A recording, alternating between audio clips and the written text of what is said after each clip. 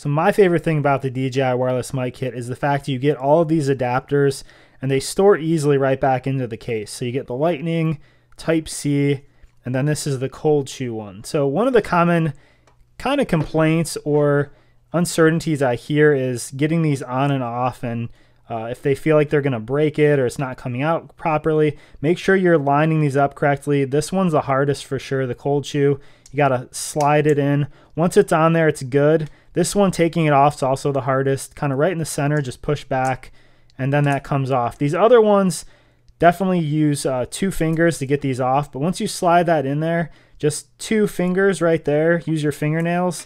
Very easy to get these on and off, but you just got to kind of know and get used to the feel. Again, 2 fingernails right here on either side, push it back, it disengages, and very easy then to get these on and off. But it's great because then that goes right into your phone or device.